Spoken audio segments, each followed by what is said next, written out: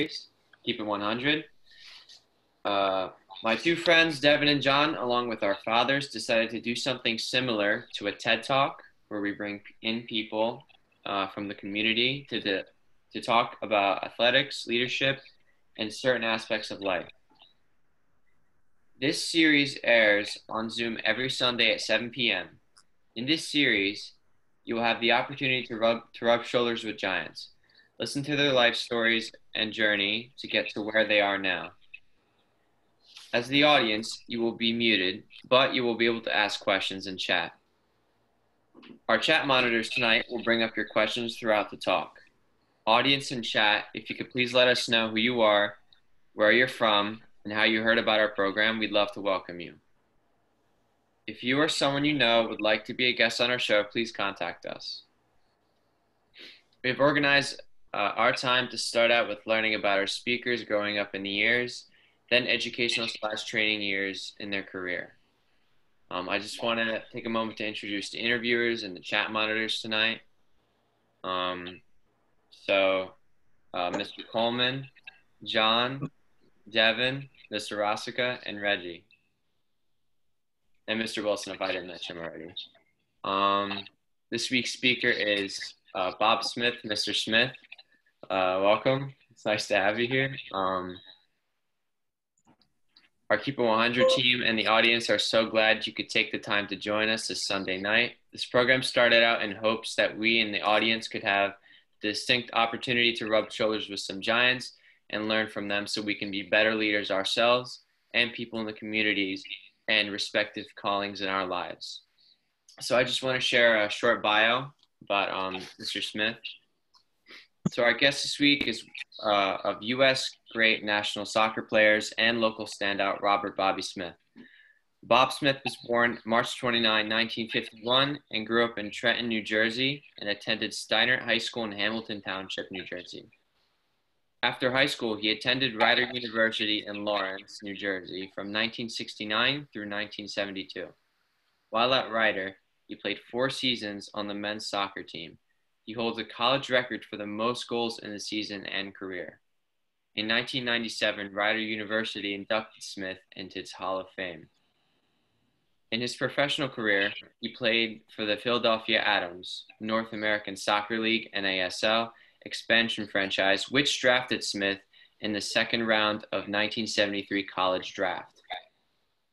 He played professional in the U.S., with world-renowned all-time soccer player, I phrased that wrong.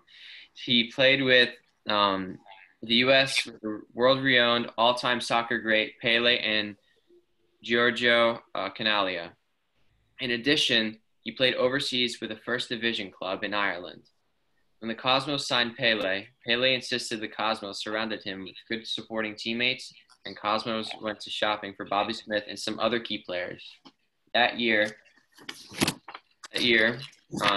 Smith took home the second team All-Star honors as Team Adams ran into the NASL championship title. They set a record that season for allowing only 14 goals. Mr. Smith continued to be recognized as one of the league's top defenders in 1974. He was an All-Star honorable mention third team in 1975 and became the first native-born U.S. player in the NASL to earn the first team All-Star recognition. After retiring from playing professionally, Smith returned to New Jersey, where he has coached youth soccer. He is the former owner of Smitty Kicks, currently runs the Bob Smith Soccer Academy in Robbinsville Township, New Jersey, and resides in Hamilton Square, New Jersey. In addition, Smith was selected as the Grand Marshal in 2008 Trenton St. Patrick's Day Parade. In 2007, he was officially inducted into the National Soccer Hall of Fame. So welcome, Mr. Smith. Thanks for joining us tonight. And if we can start up with your growing up years, can you tell us more about where you grew up and what that was like through your high school years? Okay, good evening, everybody. I grew up in in Hamilton. I was born in Trenton. I grew up in the Hamilton area, and there wasn't a whole lot of soccer being played then. And there was a couple of Irish guys on the street that we lived on that started getting a bunch of kids together playing. Hamilton Recreation League kind of just started then with guys that put it together, Ed Cater, Albie Cow, and then these coaches got this league going for the rec league. And we just started played soccer in the fall, basketball in the winter, and baseball in the spring. So we were, there was no such thing as year-round any sport, actually. Your organized sports were only seasonal. So I played, on the local teams up through junior high. We played at Reynolds, and then I ended up, playing at Steinert, and went on from there into college, and played in a little bigger league in Hamilton, and played competitive sports all my life growing up. Cool. John, you have any questions? Yeah. Who are 3 key figures? I didn't hear that, John. I'm sorry, I'm having connection issues. Okay. Who are 3 key figures in your growing up years? 3 key figures in my growing up years? Yeah. Well, as far as sports go, as far as life goes, it's my dad. He was a former World War II prisoner of war guy. So he was a pretty proud American. I can remember him being so buy American back then. And, he was probably the biggest influence growing up. And then it was college, it was coaches, a couple soccer players that were older than me that I would look up to, that were playing, that were ahead of me that I was trying to emulate growing up. Kenny Hess, one of them, and Bobby Rostron, another one. These are names of guys that were the best soccer players in the Trenton area. And, I was just looking up to them because soccer was really the only game I wanted to play. After about, I'd say, I played baseball through start of high school, but then I just played soccer full time. Once I was 15, 16, soccer is the only game I played year round. Thank you. You're welcome. Devin, you have any questions for Mr. Smith? Yes, I do. Mr. Smith, can you share with us key events that helped you in your early life and helped to shape you who you are today? Well, the things that make the biggest impression on you, I think, when you're young, growing up and playing sports, is a sense of accomplishment at a young age that makes you feel some pride in yourself, and it builds some confidence in you. I think that's the most important thing, whether it's something academically that you challenge yourself about and you care about. To me, I got all those feelings from sports. I wasn't I wasn't killing it in the algebra and the chemistry department too much. I was, I was just, unfortunately, I was just so focused on my commitment to sports and to playing soccer that,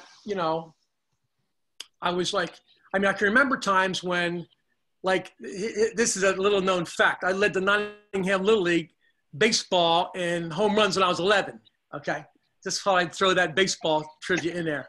And these kinds of things, I can remember, I can remember playing on New Jersey state team when there was no Olympic development program. You guys know what that was, right? Whether you tried out for it or not. Devin, you guys know what the Olympic development program is? Yeah. Yeah. So the first state team came along. Manfred Schelscheid put this team together. He was from Elizabeth, German guy from Elizabeth, New Jersey, and he put together a team, of state players. And I can remember feeling one of the first times, it's similar to let's say making varsity as a sophomore and starting as a sophomore in high school and thinking wow, these guys are so much better than me, and starting to feel a sense of pride in yourself, which to me came through sports, that first feeling. And I can remember being on that team. There was 5 Trenton guys on that team, that state team, a bunch of guys from Kearney, Harrison, and North Jersey. And it was preparing this team to go to Germany. Manfred was taking us to Germany. And I'm telling you, that team was so good. And that gave me a sense of pride, because it was like a reward of all the time you put into something, how much you care about something, and you get these moments. And I had quite a few, honestly, where it builds your confidence in yourself, and you feel proud of what you've achieved. And I was so proud of that team because I was out of Lake Hamilton. I mean, I love the teams I played in Hamilton. Don't get me wrong. But when you step out, I had that feeling many times actually, and you step out into a different kind of environment and you're selected. I mean, I went from that kind of a feeling, which was so important there, to, I don't know, 6, 7 years later, I'm chosen for the U.S. national team. I mean, that's like the whole country, and they're picking 16 players, and I was one of them. I mean, these moments are huge for you. They give you some confidence. It develops your mental toughness and your pride in yourself. And they're just wonderful things through your young years. And you only get them from caring so much about something and achieving things. I was thinking about like comparing it to like something in science, the periodic chart, let's say. And they have a contest in a classroom. And you're the kid that just gets every single symbol, you know what I mean? And you get an award for it. Up in front of the room, and you get I mean, that's an accomplishment that I would think someone would be very proud of. I didn't win that award, by the way, but you know, different things in different subject areas. Mine were sport related. How I began to feel a sense of pride in myself of getting rewarded for all the effort and all the time you're spending doing something because you care so much about it, and I loved every minute of it. I didn't ever want to leave a soccer field. I loved the sport, and I played. I can remember playing. I'm rambling a little bit now. You want to come back to us another particular question? How you doing? No, go right ahead. Yeah, I can remember getting involved in situations where, by putting so much effort and time commitment to something, and I remember thinking that every game I played, to me, was like the biggest game of my life, kind of. I tried to like really make moments of being on the field be just so important. No game to me, and I can remember when I'm on the Cosmos, we're doing preseason down in Florida, and we were just scrimmaging a couple local college teams. And the guys are all like just kind of goofing around, and it's no big deal. It's a training session for the Cosmos. But I'm out there. Now we're playing against college players. I'm only 2 or 3 years out of college, and I'm probably the only guy in the team that went to college in the States. I'm trying to think of a couple of guys. Maybe Shep Messing might have done it. Riggs did that. But now I'm thinking like these guys are right behind me. They're going to be wanting my job, and I'm going out there. And I took that scrimmage very seriously, because to me it meant a lot to show these younger guys why I'm where I am and what they have to do to get to where I was. And I could just remember taking games and my sport so seriously because I cared so much about it. And that's the feeling that I had, and that's what benefited me. Any results I had in my life, as far as my career went, I think came from that like focus and concentration and care about what I was doing on the field every minute, you know? Yeah, that's great. It really like brings up the lesson to never be too comfortable, you know, especially when you have such a high standing on a soccer team. Yeah, I don't honestly, I don't remember ever being comfortable as far as walking out there thinking that I'm here. And don't forget, I'm in the locker room with a lot of serious players. So the guys that aren't in that first team, and every time I was healthy, I was on the field. And that's the one thing I would always kind of demand of myself. And I was pretty upfront with my coaches too. You know, Reggie, I would talk to a coach and I would say, you know, Eddie Fermani would say, I'm your guy. When the whistle blows, I want to be on that field. And if you don't think I am, you don't think I deserve to be, that's fine. Just do me a favor. Just move me out. Move me on, because I want to play. I'm not going to be watching a lot of soccer here. And I had that feeling. And I mean, it's easy to say, you know, I'm not saying like start me or, you know, I'm leaving. I'm a player. I was like, I want to be on that field, the whistle blows. And I was on that Cosmos field every time I was healthy. And there were some serious players on that team, 1 through 25, and they wanted that spot. And I never let my guard down.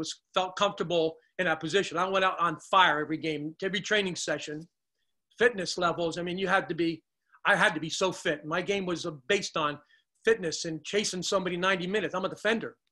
you know, and I've got to be out there and I got to go. I can remember feeling like the last 5 minutes of a half, you guys that are players, last 5 minutes of a game, games are decided then. People are wearing down end of the first half, end of a game. And I can remember honestly feeling they're the best moments of my game then. I felt so comfortable at the end of the game. I'm not breaking down. And I prepared myself that way. And I love that feeling because I know I'm looking around the field and everybody starts, you know, you're hurting a little bit. You're cheating some of your runs. You're not tracking people as far as you should. You're picking and choosing your moments to keep your intensity up. And I felt very comfortable. And I always felt like with coaching my kids' teams or whatever, you have to own those last 10 minutes of a half, last 10 minutes of a game. You have to own them. You have to be all over that because that's when games are decided. You know? So, Tony, Wilson, Reggie, do you have any questions from the audience or maybe your own questions? Yeah, none from the audience just yet. And just audience, you can just chime in on the chat. Just type in any questions you have. But Bob, I do have a question about your childhood. You mentioned about your father and his important role in your life. What were maybe you can mention 1 to 3 lessons that he taught you that really resonated with you and you took with you going forward? Well, my dad was a little bit of like a no-nonsense kind of guy, you know. He was very quiet-spoken, humble guy. You know, I think his experience through the war situation stayed with him. Never talked a lot about it, never mentioned things about that, but he was such a loyal kind of a person. He taught us, the 3 boys, just respect to the max and, you know, respecting people and a good work ethic. No, he's not letting you cut corners on anything. And, you know, he was strict. I'd have to say he was pretty strict. Nowadays, I mean, never any physical stuff, but just like he wanted you, you know, pay attention and focus on what you're doing and don't cut corners, you know. And I mean, a good example was that, you know, he believed in that buy American only kind of purchases in the house and things because he was that patriotic. National anthem to his was like, you know, meant everything. That's why it meant a lot to me when playing for the national team and we'd be traveling all other countries and you're up there for that national anthem. And that's such a prideful thing to hear when you're in other countries, the national anthem going on with you're on the national team. It's hard to explain. It was just an unbelievable experience. So he was mostly that way. I remember my brother coming home, older brother coming home one day, and he was in college. He got married as a freshman in college, raising a couple kids in college and working the whole time and trying to play soccer at Glassboro also. And he brought a Toyota into my dad's driveway. I can remember it like yesterday. My dad was like, "What are you doing with that car?" And I can remember my brother Steinert saying, when this country makes a car that I can afford and I can drive on my budget with what I'm doing, I'll buy your car. But right now you don't have it, and this is the car I'm driving. My dad was like, "Well, you know," he understood him. He was like, you get that car to my driveway kind of a guy. So he was, you know, very pro-American kind of guy. That's what I learned most from him. Pride in this country. Thanks, Bob. You're welcome. It means a lot. Yeah. Any other questions, Wilson, Reggie? Mr. Smith, do you feel your high school soccer experience had any impact in your college or professional career? Did it have any part in my college and professional career? I said like your experience playing in high school has any impact in the college or on your professional soccer life? They have any impact? Yeah, I mean, it prepared me for college. I mean, the discipline you're learning and the training and the fitness required to go on. I mean, I wouldn't have played college soccer without playing at Steinert High School. I mean, I got recruited out of Steinert by Rider College. I mean, I got a free education. I got a full scholarship to go to Rider because of my high school years. I mean, that was unbelievable at the time. And, you know, my brother had just ahead of me had gone to Glassboro. My parents were a little tight affording that. So I don't know what I would have done if I hadn't had the opportunity to go to college on a scholarship. I really don't know how that would have worked out without playing high school soccer. I loved high school soccer. It we were strong. We had a strong team. We were always like, we were state champs one year. We were always, Steinert had some good programs. And way before me, there were players that played at Steinert that were a lot better than I was too. And, you know, we had some great teams. I loved high school soccer. Steinert, that goes back to that feeling proud. I mean, the Steinert soccer program instilled pride in you and confidence in you. And we were always expected to do well. And we always did pretty well. You know, I loved those years at Steinert. Thank you. Do you remember, we have some young people on the call. Do you remember any challenges you had coming up through school, whether it was on the field or in the classroom? And could you talk about how you dealt with it? How'd you maybe even overcome it? Challenges in high school? High school or middle school? Anything you remember that you could share? The challenges, I don't know. We were just normal upbringing, you know. Mom's home, dad's working. My dad was knocking on doors selling insurance, and you know, our whole life was sports. Really was. I mean, we played year round, every day, all day, as much as we could. I mean, challenges overcome in the classroom. I mean, you know, I was an average student. I got to tell you that. And the reason I'd say that to you, that I would change if I was doing that over again, I would apply myself academically as much as I did athletically. And I do regret that a little bit, you know. I just got by, and it was only because going back to what you care about, you know. The more you care about something, the better you're going to do at it. And I just, you know, I'm struggling with algebra and chemistry in these classes in high school. Elementary, I don't even remember. I was okay, elementary school. When it got a little bit tougher in the junior high school and high school, you know, I was a C student, you know, and I think it's only because I didn't apply myself. And I kind of regret that a little bit through college as well, that I didn't take more advantage. You know, kids today are so well-rounded. They're all A's in class. They're athletically, fitness-wise, diet-wise. I mean, they're just so head and shoulders above our age group, preparing themselves, I think. I hope they have the heart that our generation had. And, you know, I look for that big time too, you know, that commitment, you know. But I don't know, Reggie, as far as things that I struggled with, I would have to say academically, you know, I was a little intimidated by some of the classwork, and I just tried to get by, unfortunately.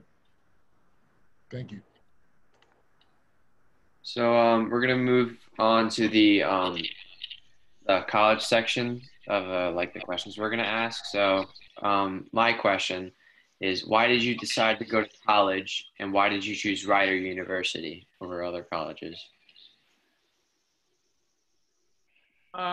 Well, I wanted to play soccer in college. Nobody was doing any recruiting of soccer players back in the late 60s. I got one letter from a Quinnipiac College in Connecticut. I never went there. There was no such thing as visitations. I'm telling you, compared to today, it's just a totally different world. I mean, you know, I don't remember soccer scholarships being handed out before that. And actually, most of the players in Trenton that were better high school players went to Mercer County Community College. I can remember my parents telling me this is another one of those moments where they were, you know, they were all over what I was doing in my path, and they did not want me going to junior college. I wanted to go to Mercer Community College. All the players went there, and they won national championships all the time. But they also had a reputation of, I don't know about many of them graduating. I don't know how about any of them went on academically to four-year colleges. It was a different time. They played soccer, and my parents wanted me getting an education and not just playing soccer in college and going to Mercer. So Ryder came along with an opportunity to play, and it was the only offer I had to go to college. And, you know, I went there. It's funny because me and Mike Strickland, he was my best friend growing up, we're going to go to Ryder College, full scholarship, both of us. I was so psyched. He was a great player. Two of us played up front for Steinert for a couple of years. Best friend of mine. that summer, like in August or so, I'm over his house one day, and he says, hey, I don't think I'm going to go to Ryder. I said, Mike, what do you mean? We're all set. He goes, he joined the Marines. So that fall, Mike's in Vietnam, and I'm playing at Ryder, and I'm thinking like, this world's crazy, And he would write me back letters of what he's doing, and he's over there fighting in lily pads, and I'm playing soccer behind Ryder College. So that was very weird. That was during those Vietnam War years, and it's funny because my dad was, as much as he was a veteran, he wasn't big on that war. Wasn't big on him sending me to that and getting involved in that war. It was a conflict. He said, when their country decides to go to war with them, his children would be first ones in line. And he would rather I have gone to college and not join the Marines and went to Vietnam at that time. It wasn't very popular, and it wasn't very surprising. It wasn't very popular with some veterans either. So, did I even come close to answering your question? Yeah, for sure. All right. Yeah. John, do you have any questions for Mr. Smith? Yeah, Mr. Smith, do you feel like with your friend going to the Marines while you went to Ryder, do you feel like that helped you become more successful going into college and then later playing professionally?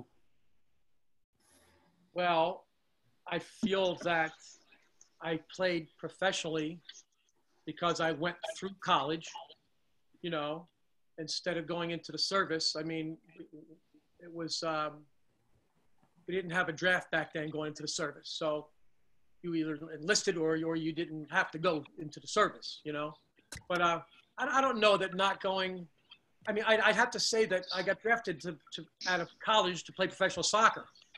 I didn't get drafted to go to Vietnam. But I went through my college years and got drafted because of the exposure that college soccer gave me that I wouldn't have gotten if I was in the military, I don't think. But it was tough for me not going to, I was so torn back then. A lot of people were. My dad's a prisoner of war, World War II.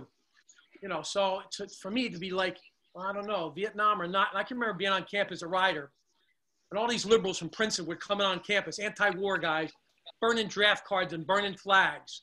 I remember going home and talking to my dad about it. And it was a very difficult time in this country. And I just kind of didn't know what to do. I'm not burning a draft card. I'm not touching that flag. My dad will burn my ass if I had to, if I did something like that. So I was it was a difficult time. I just, I stayed in college and got drafted into the North American Soccer League. I went on to play professional soccer and didn't pursue the military route. Devin, do you have a question? Yes, I do. Mr. Smith, in your opinion, what are some key differences between high school soccer and college soccer? Key differences, I think it's a pretty big jump, actually. A lot of good high school players don't always make it to the college game. I don't know. I think the commitment's a lot stronger. You got to be really focused on that program, and the competition's tougher. It's, you get into Division I, II, or III, and either one, you get into those levels of college soccer. And, it's pretty good, big commitment, especially for kids today. I'd have to say back then when I went to school and I played college, we didn't have a very good team. I remember, almost all the players that I played with at Ryder played 3 months a year. They played during the fall when the season's on. We didn't have a spring season. I would go and play for GAK or some other team year round. And these guys, it bothered me a little bit that they didn't have a commitment to play year round and come back and our team would be better in the fall. I remember every fall coming back and these guys were starting all over again, kind of. So, I don't know. I felt that being able to, I thought that was a pretty big jump, but I loved it. I went in and played soccer at Ryder, and they didn't tell me this, but freshman year, I could only play conference games. And I couldn't play I could only play 9 out of our 14 games. And the first 2 games were non-conference games, so I wasn't playing. And I didn't expect that, because I felt like I'm going in there, I'm on the field, I'm ready to go. and I could only play like limited 9 games in college then. It was different. But I don't know. The difference is you just keep getting more serious and serious about your game. You know, you have to learn how to control your time better in college because you're on a college campus now, and you got to take care of the academics. That was challenging to me. I'd say the biggest adjustment to me was how different the classrooms were, how much harder the classrooms were in college than they were in high school to me. There's Billy Gazonis. Can you hear me, Billy? Yeah, I can hear you, Bobby. How you doing, buddy? What's going on, Billy? What are you doing there? I'm just trying to learn a little from you, Bobby. Oh, yeah, you're learning something from me, Billy. All right, that's funny. People all read your book. These kids read your book yet, Billy? I don't know. You have to ask them that question. Yeah, you should read Billy Gazonis' book, all your listeners, especially young players, soccer players out there. How this guy right here, Billy Gazonis, got to play professional soccer, marking, playing with some of the best players in the world that played in this country then, and how he went to Hartwick College. It was Herman Trophy winner. I don't know if you know what that means. That's the best college player in the country. And Trenton had 2 back-to-back Herman Trophy winners. I'll never forget. I saw Mooch's one time. I was over his house, and it was on like his TV, and his Mrs. Myrick was showing it to me. I was looking at it, and I don't care what you achieve. You got that Herman Trophy for Player of the Year in college, and Trenton had back-to-back Billy Gazonis, Mooch Myrick, and Billy's one of them. And he just wrote a book about his years at college at Hartwick, and you should really read it. I got it right over there, Billy, right over next to my bed, right there on that nightstand. You gave it to me. So it's an honor to talk to you, Billy. Thanks for calling in. Oh, you're welcome, Bobby. So Tony, Wilson, Reggie, do any of you have questions from the audience or your own questions? Yes, I have one. Bob, I found it interesting. Like when I started studying players, like professional players, I found it interesting. Like especially as a player like Lamb, you probably know him, the German national player who was a captain. And you know, when you look at his history, he was like this great goal scorer growing up, and then he transitioned into being a defender. And obviously, you had some great success at Ryder, scoring goals. And so, how did that transition happen from goal scorer to defender? Well, I mean, back in the NASL, the North American Soccer League, that I played in, when I got drafted by Philadelphia, in that league, there were very, very few forwards. So I felt like the best chance I had making an adjustment in that league, and I really think Al Miller, the coach that drafted me, saw me play in college against his Hartwick teams. We'd come up there in the winter, and we would give them – I went up with a Trenton team and played in Hartwick's indoor tournament. That's where the coach of Hartwick saw me, Al Miller. He ended up being an NASL coach in Philly, and he drafted me. And I really think he had in mind of having me play, drafting me as a defender. He brought over English forwards and a couple Scottish guys, and I really don't think Americans were quite ready yet to play up front in the more creative goal scoring. I'm not going to say they weren't ready. I'm going to say that they weren't given an opportunity to play as forwards. Because all the buddies of mine that came out my year and the year after me that were forwards, every game I go to, they're sitting over there on the benches. So, you know, that transition I made. I remember first game we played in St. Louis, and I'm playing in the back, and I'm marking this guy Gene Geimer from St. Louis. I remember him from St. Louis University as All-American. I'm a couple years behind him, he's ahead of me, and I'm marking him now.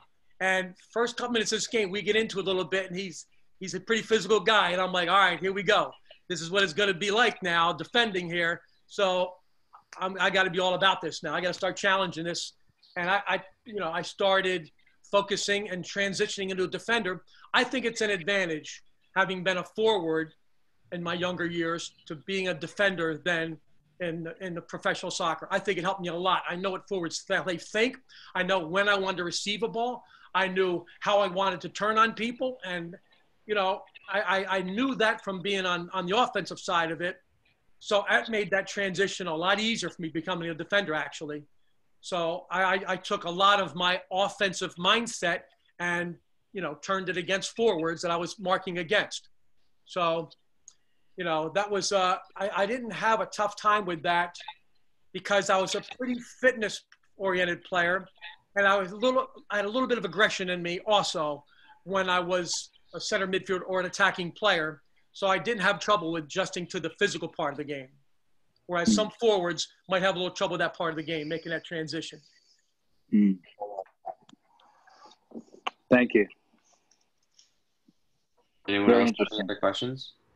There's a question from the audience. Marlene Rossica would like to know, what was your most memorable game and what impact did it have on you? Most memorable game of my life? Yes. That's what that is, yeah. I'm assuming that's what we You know, it's funny because when I think of memorable games, all right, a couple of them are great results, but I think of the ones that, the biggest losses out there, they're the ones that stick with you the longest. I really think so. I mean, we lost to Canada, a World Cup qualifying game in Haiti, and I just couldn't believe it. I was crushed losing to them because we had a chance of going to the World Cup that year. And we played them in Haiti, neutral site, and in the first 15 minutes, our center back, Captain Steve Pedrick, gets thrown out of the game, gets red carded. We're playing a man down against Canada, and I always felt like we could beat Canada. And we lost to them 2-1 in Haiti and knocked us out of the World Cup. I remember that as a memorable game. I'm sorry that it's a memory because it was a tough loss. Championship game, winning the NSL championship with the Adams that first year, and me playing with, me and Bob Rigby got drafted by the Adams that year. We're two Americans on the field, and I'm playing with all English players. Roy Evans is the left back. He played at Liverpool and become Liverpool's coach of Liverpool. Chris Dunleavy was a Newcastle United defender. Derek Trevis was Southport, and I was on the right. So 3 English players and me on the right, and we won that championship that year against Dallas, in Dallas. And that game was like, you know, for my first year experience, winning a championship in the league we were in was unbelievable, really, of a memory for me in a great way. You remember great wins, but you can't tell me that you look back on big games and the ones that you lost, the ones that hurt you a little bit, you remember them. What about Pele's farewell game, Bobby? Yeah, that was pretty special. Pele's farewell game. He played half with Santos of Brazil, and then he played half with us for the Cosmos. And that was a packed place. It was his Pele's farewell game, and he was loved by all of us, his teammates. And that was very memorable because he was like, I played with Pele those 2 years that he played in New York, and it was like every time I'd come into the locker room, and I would always be like, that's Pele. I never got to the point where it was a teammate feeling. Like go over and hug him and say, hey, how you doing, Pele? I had so much respect for him and so awe of him. And his locker was a few down from mine. And it was an unbelievable thrill to have played with him, Billy. You played against him. And, that was a very memorable game. You're right, Billy. Pele's farewell game. We just said loved everybody. A stadium full of people there. It was an honor to be on that field with Pele's retirement game. I have a great picture of him kind of hugging me after that game, and it was an honor to be associated with him on that Cosmos team, Billy. And the game was showed all around the world, Bobby, right? The whole world was watching that game, literally. I don't know, Billy. I don't know that. Yeah. Oh, yeah. It was. Was it really? Yeah. I really didn't know that. I just remember trying to carry him around the field after the game and being so excited for him. It makes sense. I just didn't think things were that widespread from American soccer back then, All right, so Mr. Smith, can we ask you, who were some key people that helped shape you as a professional player? Okay, as a professional player, I would say my first year now with the Adams, my first year now playing. I'm 21, and the guys I played in the back with, those Englishmen I told you about, Derek Trevis was the sweeper. He ended up coaching Mercer County Community College, and he coached a couple professional teams, and he played behind me.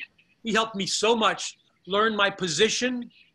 And these guys were 31, 32. A lot of those guys come over to this country, you know, and they had opportunities to play over here to extend their careers a little bit. And Derek Trevis was, I mean, nobody would know his name now. I know maybe Billy might remember him from the Adams, I'm sure. But he was a sweeper, smart, and he read the game very well. And he would be like always talking to me the whole game through different challenging situations. And you know, he was certainly one of them. And then when I got to the Cosmos, I mean, you could pick anybody in that locker room to say that was a role model to me.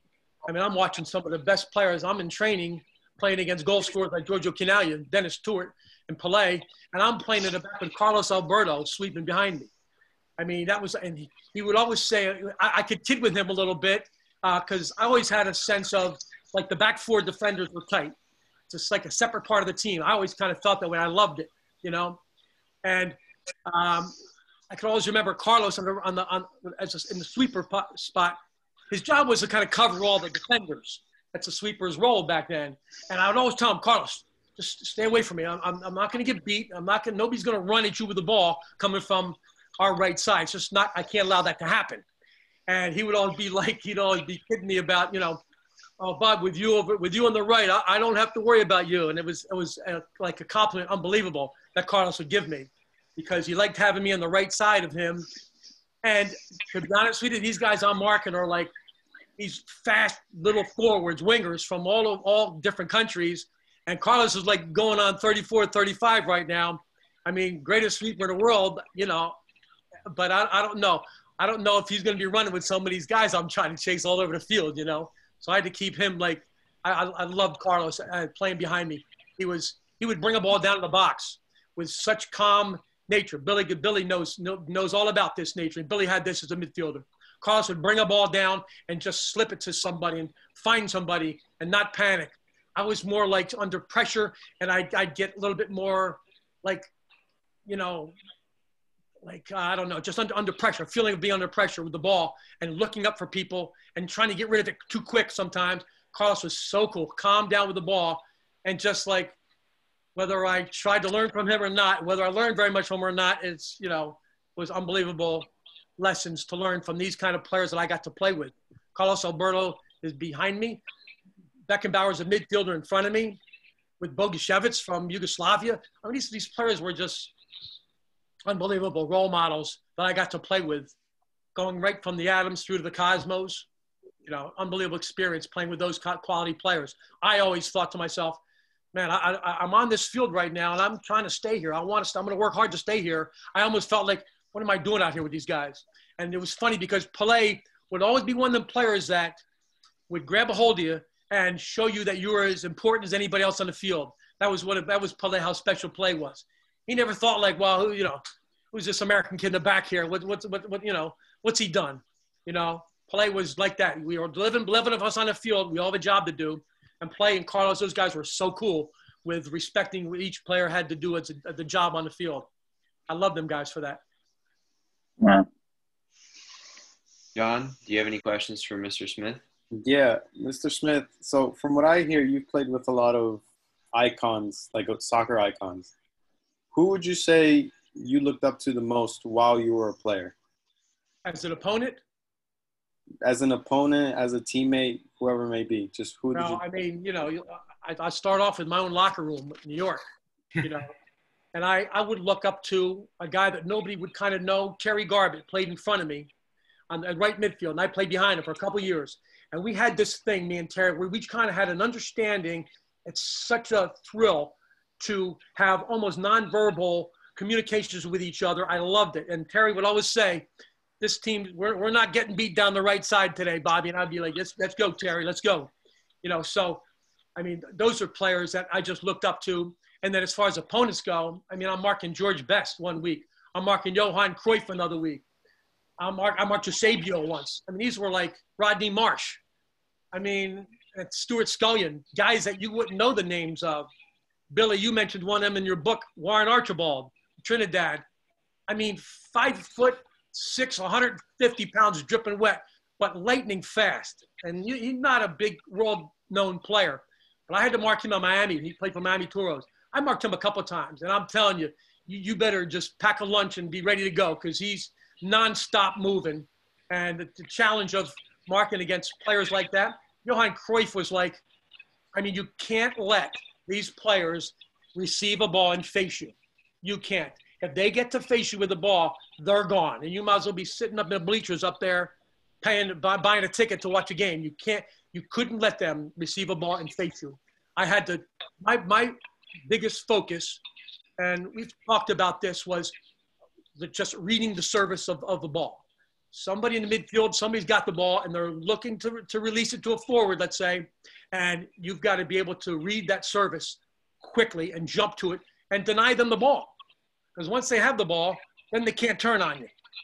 And if they get the ball and turn on you, you're done. These kind of players, Johan Cruyff, I can remember him a couple times getting the ball, and he's not even looking at me now. He's looking at how he's going to beat the second defender behind me. He's not even worried about me. I'm like sitting there going like, hey, I'm right in front of you. You got to beat me first, you know? But, I mean, these players were so talented that I got the thrill, the honor of playing against these guys. George Best's unbelievable. You dream about these guys all your life, and now I'm on the field marking them. So it was, unbelievable honor. Yeah, I can imagine. It's really cool. We got to play with those kind of players, for sure. Yeah, it's unbelievable. Such a thrill. I hope you all get a chance in your lives to be around people that you've thought that much of at one point in time and be in the same environment with them, you know? Right, yeah.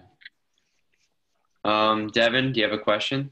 Yeah, following up John's question, obviously you played with like the all-time greats, some of the all-time greats. At one point in time, were you like intimidated at all? Well, it's a good question. And I'll tell you this, Devin. I went on a soccer field, and once I crossed that white line to go on a soccer field, it was like, let's go. We're going here. Now, I don't care. George Best, I read all about you. And if you go out there even thinking of what you're up against as far as the level of the talent of these players, if there was one, probably the strongest thing I had going for me was maybe my just kind of blind ignorance to like, I don't really care who you are. You know, I'm going out there and I'm not going to be intimidated because I'm a soccer player. You're a soccer player. Let's go. We got 90 minutes here. And I honestly, Devin, I'm telling you that I don't ever remember being intimidated on a soccer field. I think that would be a lack of preparation. It would be a lack of confidence and pride in what you do. I just don't, I don't recognize that as an emotion that you can never have on a sport field, on a soccer field. You know, that can only hurt you a little bit. And I can remember sometimes where there would be teammates of mine that would respect an opposing team and players so much. And I'd be wondering to myself, like, okay, I know this guy's unbelievable. These are tremendous players, but we're not going to be standing off of them and being a little bit intimidated by how good we got to get in here. And I remember foreign players doing that with each other. I guess they would call it like a matter of respect. I didn't feel that way because I didn't have that sense. I respect you. You know, game's over. I respect you. The game's on.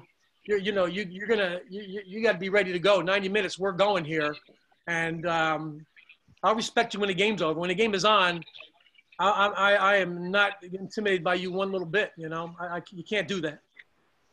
Thank you. You're welcome. Tony, Wilson, Reggie, are there any questions from the audience or questions you may have yourself? Yeah, Bob, what were those moments like in practice when you were going against Pele and Chinaglia? I mean, that must game on every practice for you. I mean, what was that like? Well, okay. Now, you say game on. You have to remember now it's practice, right? And in order for me to get something out of practice, to prepare me for a game, I've got to get into it and I've got to go hard. I don't have the luxury of taking practice easy because I'm the best midfielder in the world, and I really have to do extra fitness work. And the way that I approached it was I had a habit of always getting lined up on the other side with Pele. And we had this little thing, believe it or not, where Pele I would always try to receive. In our scrimmages, and most of it's just 7v7 stuff. We're just playing across the field and we're going.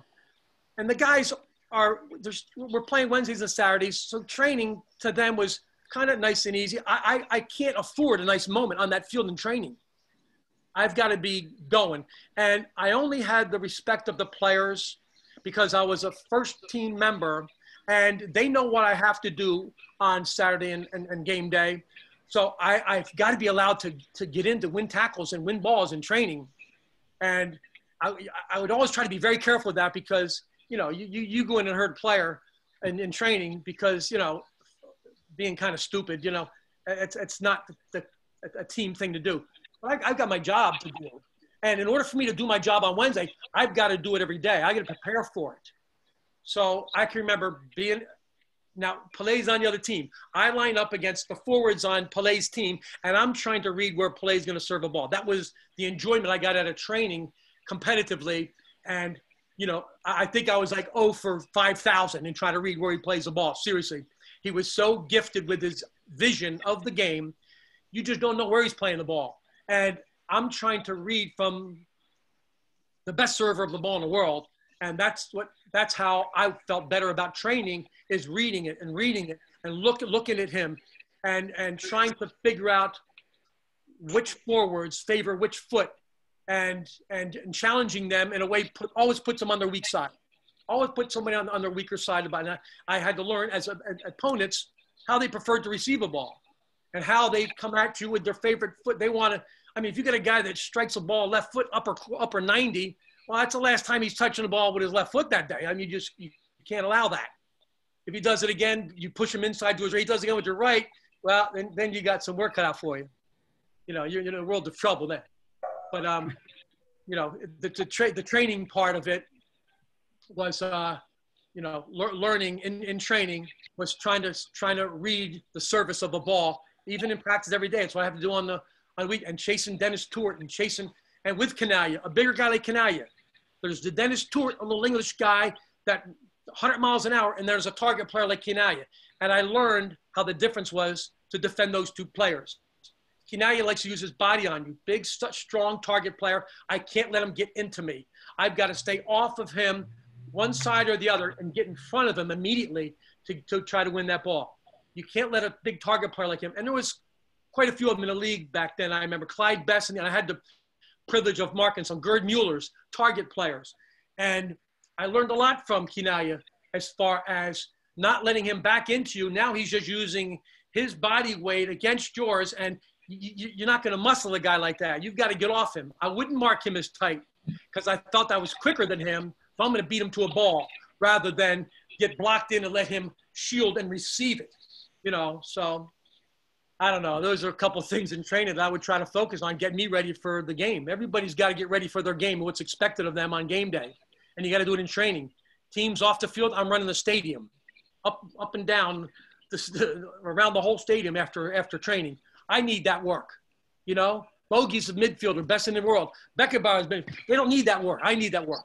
I've got to put that extra work in to make sure that I don't fail fitness-wise at all on that field, and I got to be ready to go. I can't let down. There's chiefs, there's big shots on field, and then there's Indians on field that do that got to get to work. I was one of those guys. I had to out fitness everybody, and I would try to do that on my own team in training. How's that for rambling? That's great. You can go, right, Billy? We talk soccer, Billy. We go or what? Come on. Yeah, Bobby, I just talked to your old coach this afternoon, Al Miller, and he didn't stop for like an hour straight. He didn't stop what, Billy? Al Miller, he didn't stop talking for like an hour straight. About what? Al Miller. We were just talking about soccer, basically. Yeah, the Barcelona Bayern Munich game the other day. Yeah. Yeah, that's soccer community. Once they get going, I'd have a guy like Billy, Dave DeRico. He was another Herman Trophy winner from Hartwick, one of my best friends, national teammate. I pick him up at the airport one time. We're like 40 years old now. And he's talking about this game we played against Italy. And we got beat. And we're on my front lawn. He's like, remember we played against Chinaglia? And he's out there, Billy, he's like we're replaying his game and his challenge and his tackle that he made. It's like, oh man, a community. It's like, it's a brotherhood. Yeah. The stories just, they just keep coming. Hopefully none of us, ever made a bad play as we get older. Everything was good plays back, when you look back on it. Hey, Bobby, Mike Legoski wants to know who was the toughest guy you have ever had to mark in your career. Who wants to know that? Mike Legoski. Mike Legoski, okay. Toughest guy to mark? Well, I mean, I would have to say the biggest challenges marking was Johan Cruyff. Just stands out. He was so fast. He would go from standing position and he'd take off like a deer, and in about 2 steps, Reggie, he's full speed. Now, there aren't many players that can do that. Most players, they take a little bit to get to their top speed. He could accelerate like nobody I've ever seen. So he was the most difficult mark challenge I had on a soccer field, I would say. And then George Best, I mean, come on, George Best, I remember marking him in LA a couple times. And, he didn't have the best reputation for his off-field behavior, which I could care less about. He was one of the greatest players that ever played. And he'd come on the field and I'm marking him. And it'd almost be like today he was kind of like just taking it easy, kind of cruising around. And I remember saying to him a few times, George, these people are here to see you play. Now I'm trying to encourage him to just light it up. Because if he can light it up and I can mark him, I know that I've done. If he's out there lazying around and not caring much about that game that day, I'm not too happy because it's not what I expect of him. I want to see him, and I would get into him a little bit, but I'd say, George, you're making a lot of money here. Come on now, show these people why we've read about you and we've dreamt about you all our lives. Show this country you're over here now. And I can remember trying to spark him up to get him going. I didn't want him to get him too going because he beat me, But he was another player that he gets running at you with a ball. Just forget about it, I never marked Pele, and I had a little joke with Pele, about Pele. If I get traded, I'm coming back for you, and we would kind of joke about it a little bit. He was just such an awesome guy to relate to and kid with a little bit that way, But there's a lot of players. I mean, I mentioned Warren Archibald before, and I can remember on the national team, a couple, I don't even remember the guys' names, a couple Mexican forwards I'm trying to chase for 90 minutes. I've got a picture of the back 4 of the national team, 3 Jersey guys, me, Mooch, Dave DeRico, and Denny Witt from Baltimore. And we're marking Mexico. They're playing us in Puebla, Mexico, 10,000 feet altitude. And we're chasing his team. And I don't remember who I don't even remember the guy's name I was marking, but his guy wouldn't stop. And it was so challenging. I have a picture of us at halftime. I love this picture. For you young guys here, I hope you have a picture like this someday of you coming off a field. We're coming off at halftime. And they caught this picture of the 4 of us. And we looked like it was brutal. We are just shot out. And I love that picture because it shows you what sports is like. You want to go down this road, you want to, play at the highest level, and you want to fight and work hard and give up a lot of things and make a commitment to something. I mean, this is what it looks like.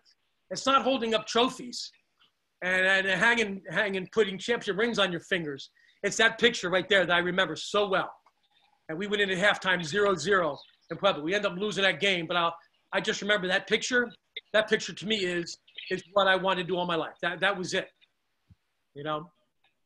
That to me showed what it takes to get on that field with the U.S. national team. Mr. Smith, I was enjoying listening to you, how your memories, that's really good. But I have a question. You say like you play next to Carlos Alberto and Pele. Do you receive any advice from them to like improve your performance as a soccer player? And who's the nasty player you had to cover? Nastiest player I had to cover? Yeah. Okay, let's go to, I guess, Pele and Carlos first. Carlos would help me a lot about when to just be a little more careful challenging people and going in too early on somebody. Just little soccer things. I mean, it's very technical things that only soccer players would understand in this conversation we're having of how they would influence me, these players, you know, and how to calm down sometimes. They would always kind of get me like, don't be full of fire all the time. Carlos would be like, relax. And Carlos was so relaxed. I mean, you know, I just couldn't imagine. But, you know, there were times when in the heat of a game, Carlos had to challenge somebody physically.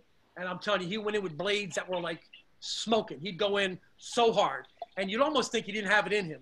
But you don't get to where he was in Brazil playing soccer if you don't have the blades on also. He was a hard player. But the rest of his game was so smooth and beautiful. And, you know, Pele is a forward. He would teach me, Pele would, in training and in practice.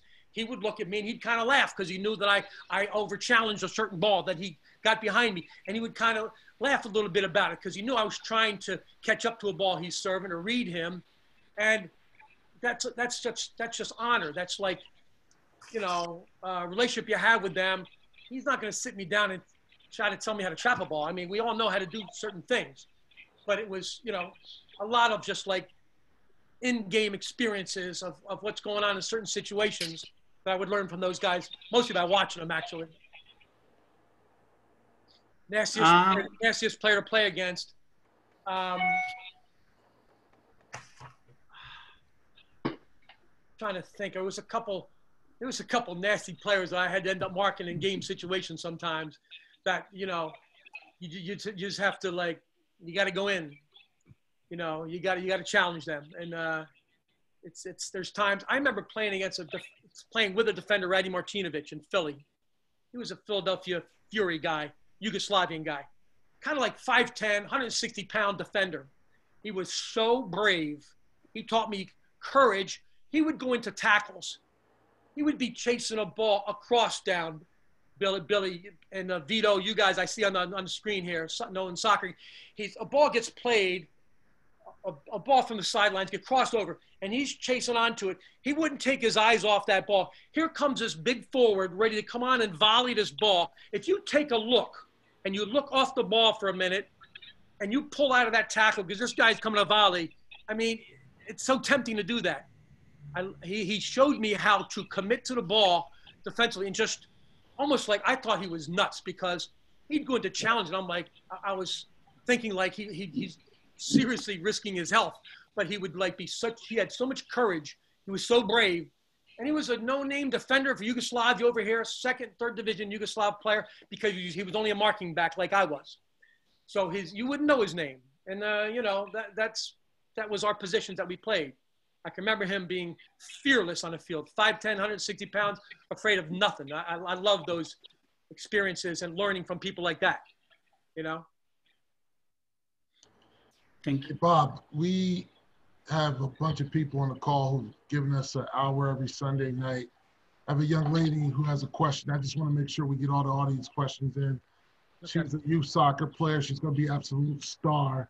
She's dynamite. Her name's Christiana, and she wants to know, what advice would you give soccer players who are passionate about the game?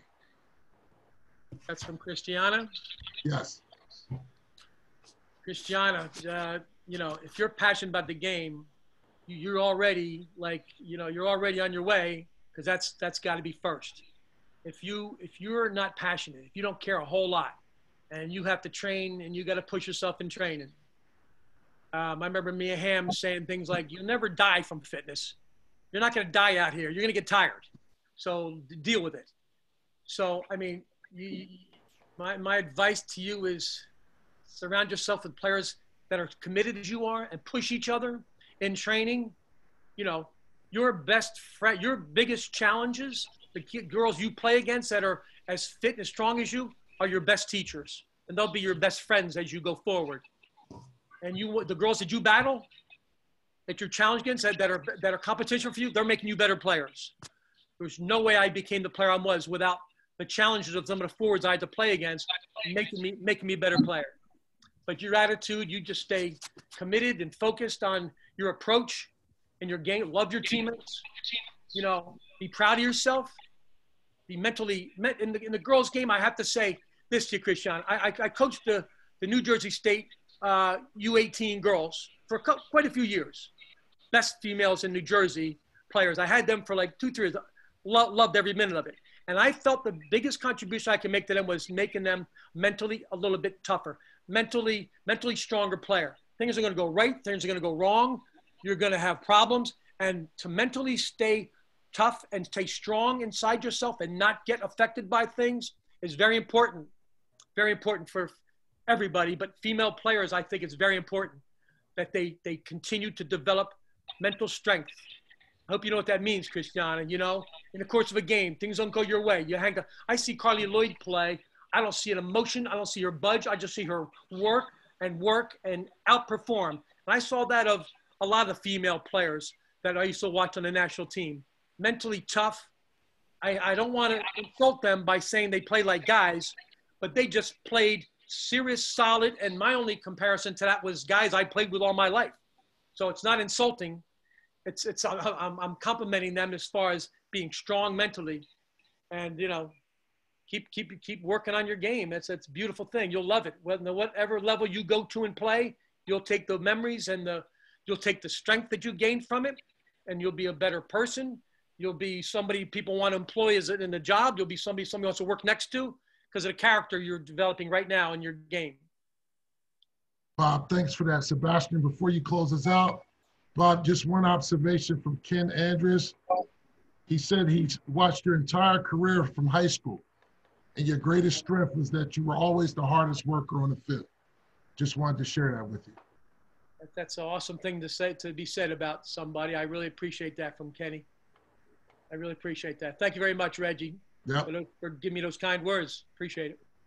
Sebastian, hold 1 second, if you will. I don't know if we can make this possible, but Bob, there's a Ecuadorian national player on the call who played against Maradona, defended against him. Wilson, I don't know if you're able to bring him on and can translate for him, but I think it would be a great moment to have him with us. You want to speak to him? Okay, let me see what is. You can open to. Yeah, if you can let him know, I'm just going to unmute him. Yeah, I'm going to text him right now. Hold on. My wife's Argentinian, guys. She speaks Spanish. Do I need her here? Wilson will translate. Wilson's been in touch with him. He's going to be joining in our call, hopefully joining as one of our speakers, but he joined this week. And it's Maradona. She's Argentinian as well. Look out. Pablo, ¿me escucha? Let's see Pablo. If he can. He may have stepped away. Oh, there he is. Ok. Pablo, ¿puede prender su micrófono? O Tony. Yeah. Okay. Ahí estoy. ¿Me escucha? Okay, he's listening now. Okay. Mr. Smith, we spoke already about him. He spoke with Pelé. So, él está queriendo hacer una pregunta, o si usted tiene alguna pregunta que hacerle hacia él le puede escuchar. Mr. Smith, you want to make any questions to him, or also he's going to ask you something? Pablo, ¿tiene alguna pregunta? Sí, voy a intentar hacerlo más corto para que lo pueda traducir bien. ¿Sí? Okay. Lo especial que fue Pelé en su forma de jugar, él jugó con él, ¿verdad? Si me corrigen. Sí, correcto. Lo especial que son esos jugadores cuando jugamos con jugadores grandes, tienen una característica de ver el fútbol diferente, quieren que todos jueguen a su mismo nivel. ¿Qué tan difícil fue adaptarse al juego de Pelé cuando le tienes a un jugador con esa característica y siempre exige que los compañeros sean bastante ideales a él o bastante parecidos a él para poder jugar. Okay, Mr. Smith, he's Pablo Marin. He plays for Ecuadorian national team. And he covered to Maradona in the Copa America Argentina 1997. So he has a question for you. First of all, congratulate him for me. Tell him it's an honor to speak to him, Ecuadorian national team player, and tell him I'm proud of him. I'm glad to be able to speak to him. Mr. Peter. Dice que es un honor hablar con usted, con una persona que ha jugado nacional a nivel profesional y especialmente de una selección de fútbol de Ecuador. ¿Está bien? Okay, Mr. Smith, Pablo has a question for you. Pele was a special soccer player. The characteristics of how difficult was to adapting to play on his way. Like always the soccer players, like the level of Pelé, asking for challenge every time. How do you do? How do I adjust to Pelé's game? Yes. Well, I mean, players like, he mentioned Maradona and Pelé, adjusting to their game means finding their feet with the ball. Because that's when, if you can find those type of dangerous players, you can find them with the ball as their teammates, then they're the show. The job is for us to find him. The job for the Argentinian players were to find Maradona's feet. And once you have that quality of a player, I mean, the job of the teammates are to find him in space, release the ball at the right time to bring them into the game, because they're going to be marked by monsters in the back. Pablo's one of them, marking. So you've got your timing of releasing the ball to your players, your teammates has to be perfect so that they can, you have to adjust to their game. You got to find their feet, bring them into the game. I think that's if that's what he's asking me. Okay, Pablo, lo que él me contesta que, I think es difícil encontrar así como ellos pasan la pelota y que ellos cada vez que se juega con un nivel de jugadores del nivel de ellos aprenden cada rato y cada día, pero que fue un desafío también jugó al nivel de él. No le escucho bien, si le prende el micrófono. Okay, thank you very much. Thanks so much. Okay, Pablo. Nice meeting you. Nice to meet you, too. Thank you. Okay, Tony. Okay, Sebastian, do you want to close this out? Sure. So one final question, though, Mr. Smith. Is there someone else like yourself that you think would be a good speaker for our audience that you could recommend to us?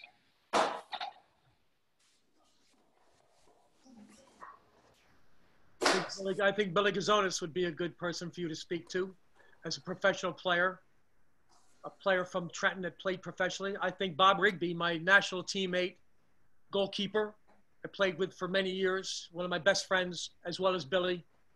I think Bobby Rigby would be a good guest on your show as well.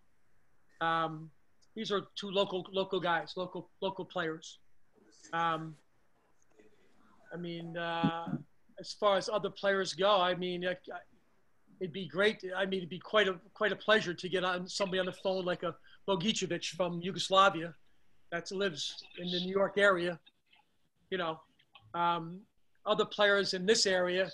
There's Billy, there's Bobby Rigby, there's a couple Philadelphia players I played with that. I don't know. I think anybody that played at the high level, certainly U.S. national team players.